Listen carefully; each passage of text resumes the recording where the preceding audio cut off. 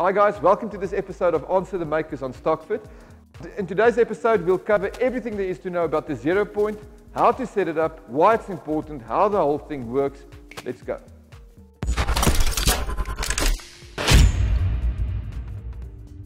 Okay guys, welcome to this episode. Please like and subscribe. If you want to see more content like this, we'd love to know about it. So just add it in the comments, send us some emails, do what you have to do. Just give us as much feedback as possible. I'd really appreciate it if you do. So, in this episode, we're going to cover the 0 point and what the CNC machine understands by the 0 point, and then obviously the homing position of the machine as well. Those are two totally different things. So let's start off with the homing position, because I found that there is a couple of small factors that confuse people. So, the first thing is when you switch the machine on, it will automatically, in our case, it will automatically find its homing position. The machine's 0 position as such. Basically what that says is it takes the machine and it sort of calibrates the machine and says, okay, these are my limitations in which I can work.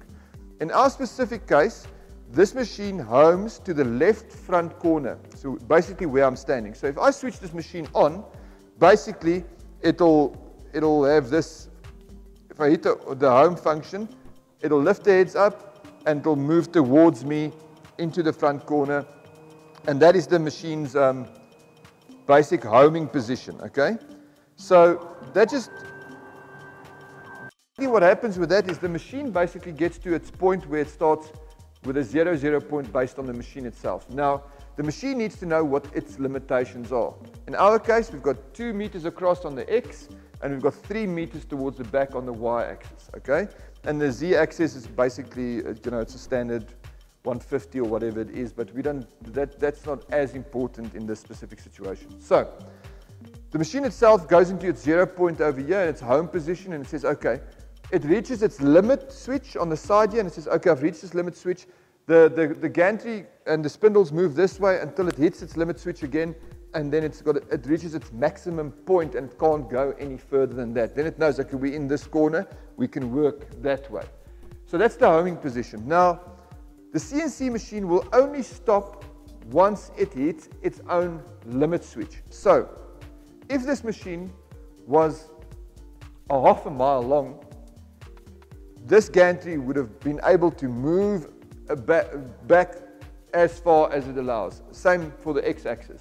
So if this was a 4 meter wide bed, the gantry would be able to move all the way that way. And the software will always see it that way. So if I set up a file now today, even with my limitations of, let's say, 4 meters by 12 meters for argument's sake, the software will start, the machine will start its process and it will run.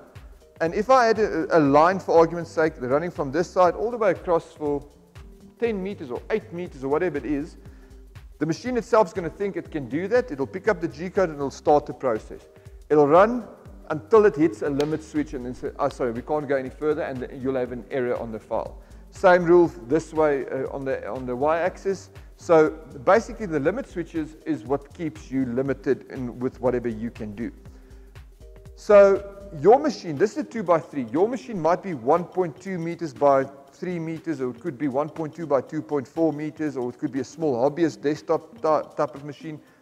This may be a meter by a meter, whatever the case is.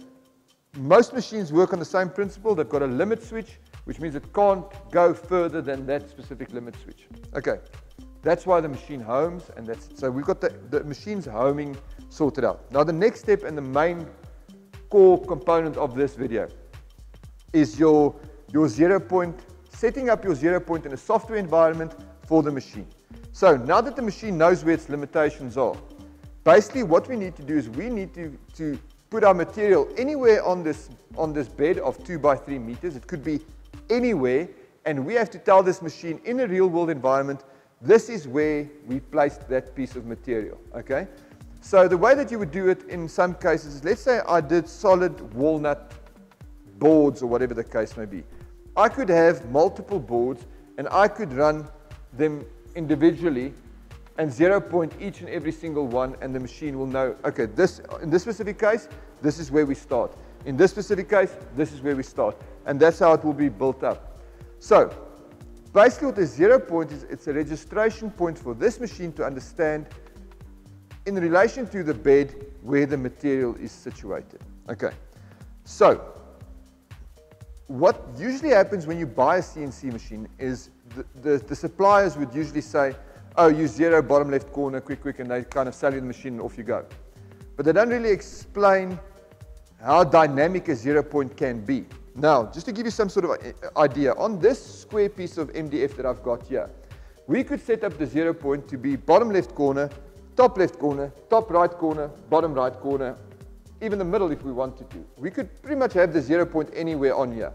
But usually it would be a corner or the center point.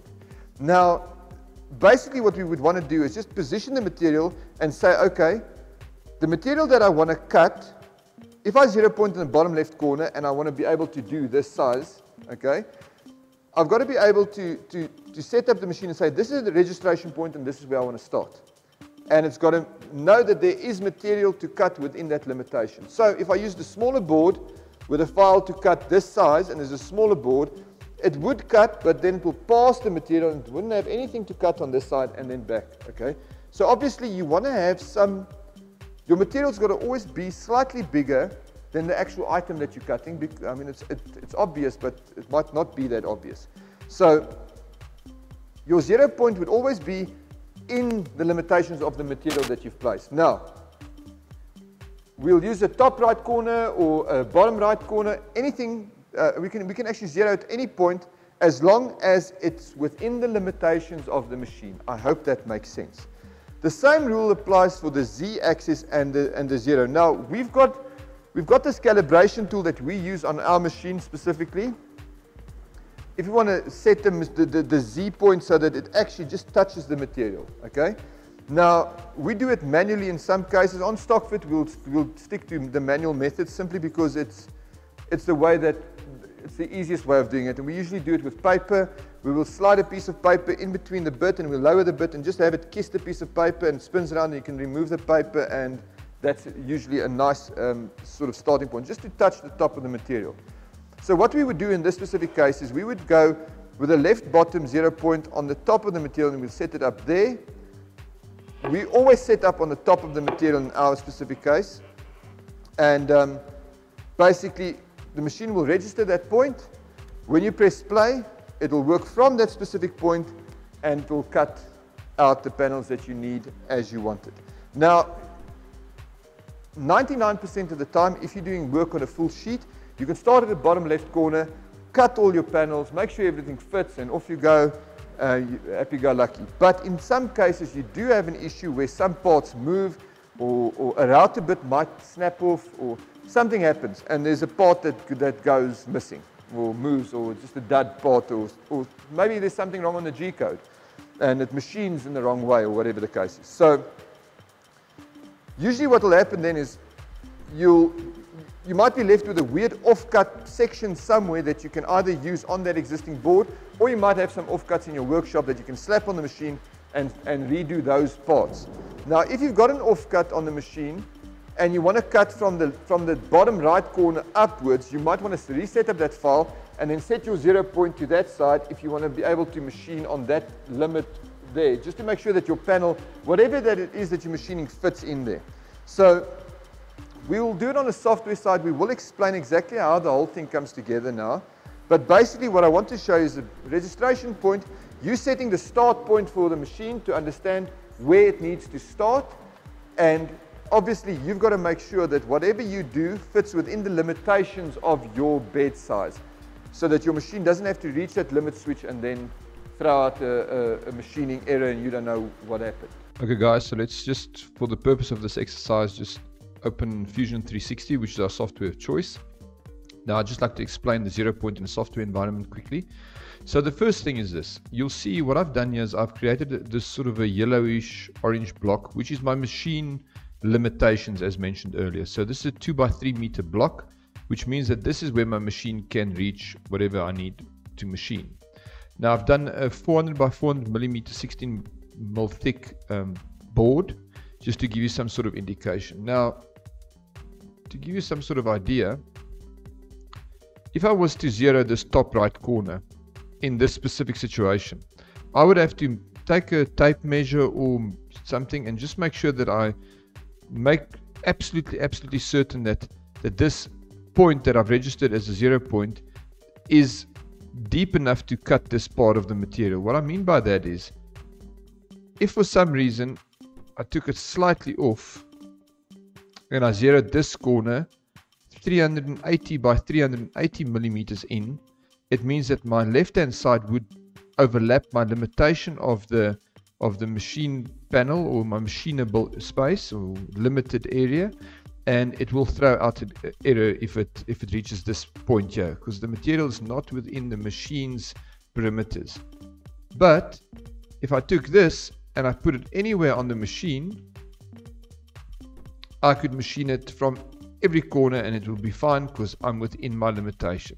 Okay, I hope that makes sense. So the first thing that we're going to do, obviously, is attempt to set up a machine path for this single part on its own. So we would never set up a 2.7 meter part or whatever the case may be. So what will happen is, for the purpose of this exercise, we could basically just hide that first body. We can say, go into the manufacturing setup, do a quick setup there. The setup that we've got here is a 2.7 by 1.8, which is a full sheet size. And then we've got this body selected, and I just want to take a quick look if we've got any offsets. We've got a couple of 4mm offsets. The top and bottom looks okay. So that's our normal setup. Now, on the setup, you'll notice that we've got on the top corner here, we've got our Z, X, Y, and Z icon, which means that our 0 point is on this top corner. So if you do a setup here, you could edit the setup by simply selecting the stock point. You could select that. You could select the middle. You could select this. Obviously, because we're zeroing it on the top of the material, as mentioned earlier, we will select the top of the material. That means the router bit can just kiss this corner. You set it over there, and then the machine knows exactly that your 2 points match. Now, your 0 point will not. I mean, obviously, if you do a 4mm offset, it's going to start machining on that 4mm. So we'll just leave that offset for now. But the idea is to have it on the top here. So we could change it on the machine size. We could change this coordinates on the stock point to absolutely anywhere on this full sheet. Now, if you chose to take your mode and take it relative to the size box that you've got, and we just say 0 over there, you'll notice that suddenly your stock is the size of your sheet itself, and we've got the left corner here. Now, we could, on the box model, we could choose that corner, and it'll also be fine. But again, basically with this setup, with it being set up that way, if we unhide this body, what will happen is it'll still machine into a negative X and a positive Y. I hope that makes sense. So with the 0 point being that side, we will machine into a negative X and a positive Y. If we change this box point to that, then from our 0 point, we will be machining in a positive X and a positive Y. And we could, just for the exercise, we could actually go into the top left corner, in which case we'll have a positive X coming down this way and a negative Y going this way. So basically all of those 0 points are correct 0 points, and they can be utilized as needed. The only thing is you have to zero it to the point that you have selected within the real world environment. So if you selected your 0 point at this stage here on the top left corner, and you accidentally set up the machine, you set the machine to 0 point over here, you will immediately get an error because this item will not be able to fit beyond that stage, because the computer or the CNC machine will hit its limit switch immediately. I hope that makes sense. Now, just for the exercise, we'll just go back and we'll go in the bottom left corner, and we know that that setup works, and our 0 point is perfectly set up in Fusion 360 for us to start machining and setting up paths on this specific bit. I hope that helped.